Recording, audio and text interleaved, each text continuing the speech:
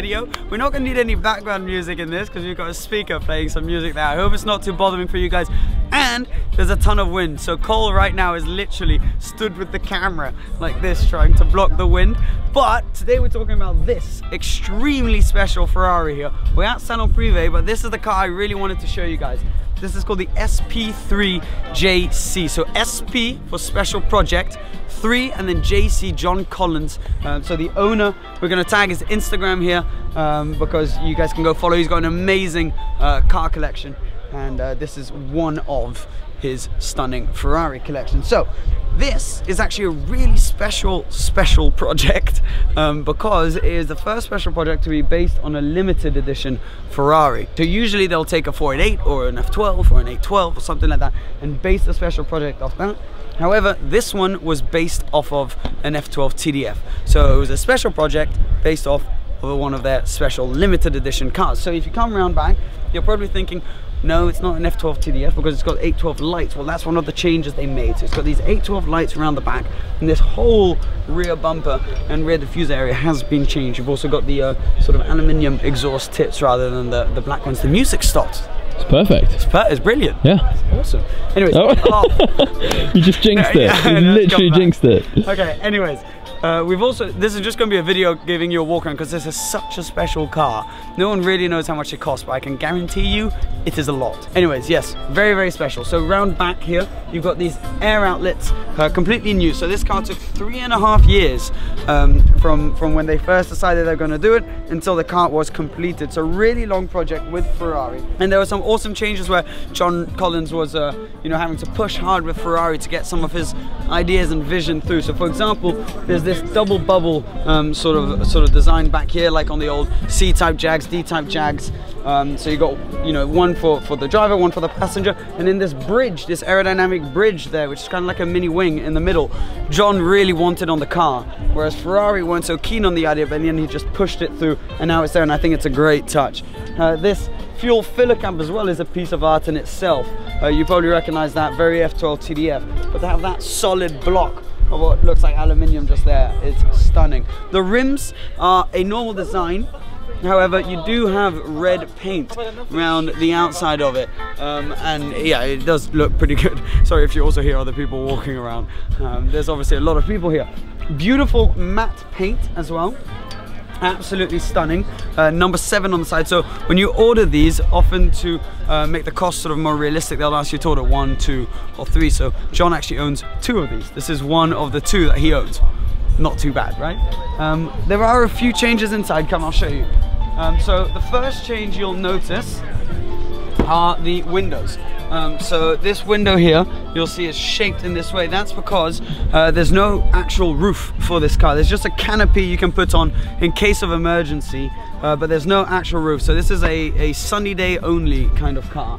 A few cars might start starting now. Now these seats, they may just look to you like they are, 812 comfort seats or something like that.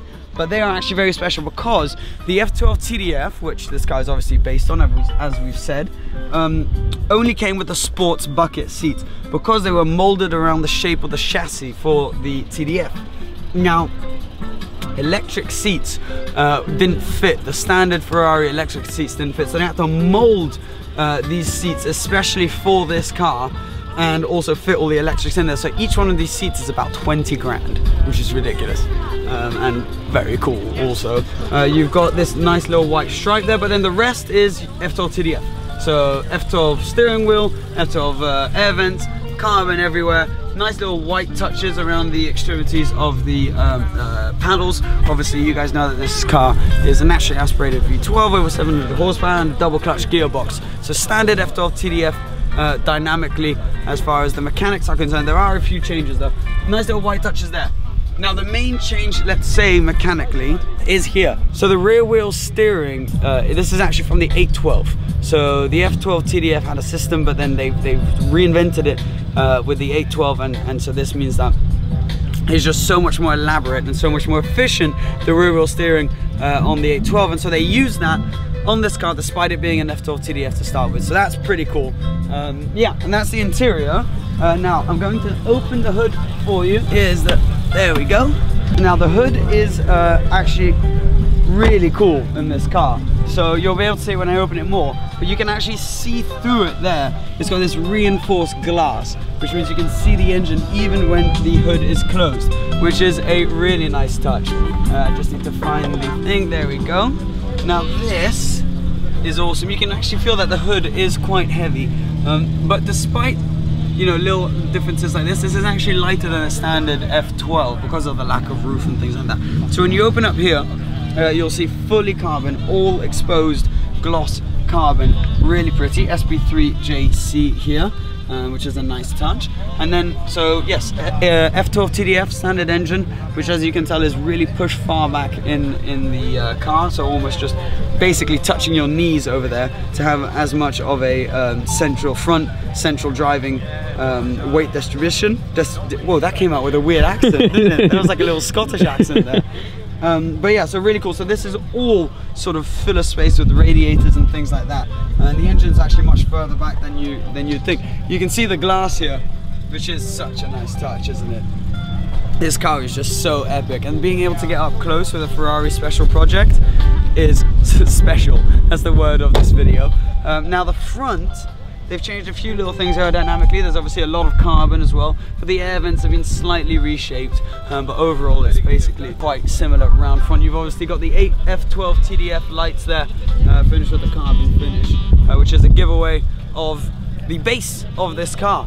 Yeah, really cool. So thank you to John Collins. Give him a follow on Instagram if you're a car fan, because he's obviously got some epic cars. And yeah, very, very cool to be able to be up close and personal with a Ferrari special project. First time I've really been able to have a poke around. So I hope you enjoyed it. Thought it'd be a fun video for you guys, and we just made that real quick. So thanks for watching. As always, please subscribe if you haven't already, and we'll see you again very soon, guys. Cheers and bye-bye.